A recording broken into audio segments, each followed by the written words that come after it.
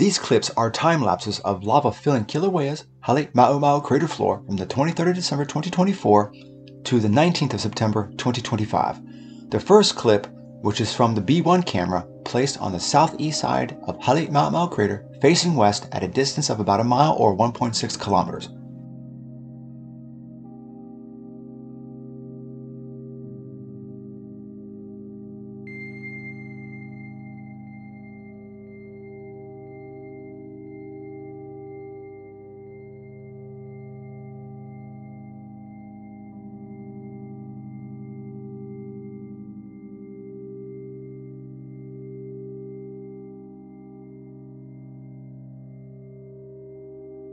So far, the total rise of the crater floor since December 2024 is around 180 feet or 55 meters. These next set of time-lapse clips are from the same time period, but from the S2 camera located 1,600 feet or 370 meters south of the vents.